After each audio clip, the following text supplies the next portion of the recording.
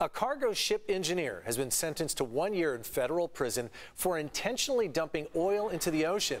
Cell phone video of the illegal activity was recorded by an anonymous crew member.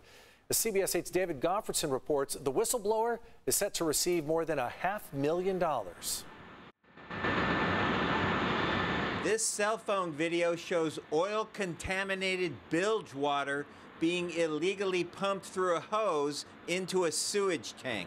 The oily water was then dumped into the ocean while the cargo ship, called the Longshore, was on the high seas. A whistleblower crew member on the ship recorded the video last year and turned it over to the U.S. Coast Guard when the Longshore made port in San Diego. The ship's engineer, Dennis Plasabis, and the company managing the ship, New Trade Ship Management, based in this office building in Greece, pleaded guilty last month to falsifying records related to the oil dumping at sea. Last week, Plasabis was sentenced to 1 year in prison. He remains in San Diego, where he will self-surrender in 6 weeks. New Trade Ship Management was ordered to pay a $1.1 million fine.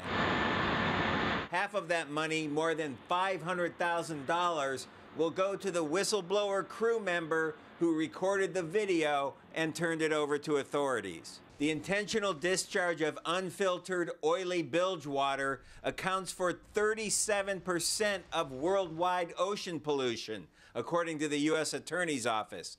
Accidental spills from ships account for 12% of oil pollution. The motive for dumping the oil at sea is the shipping company avoids the expense of having to treat the pollution on board or offload the contaminated water when the ship comes back to port.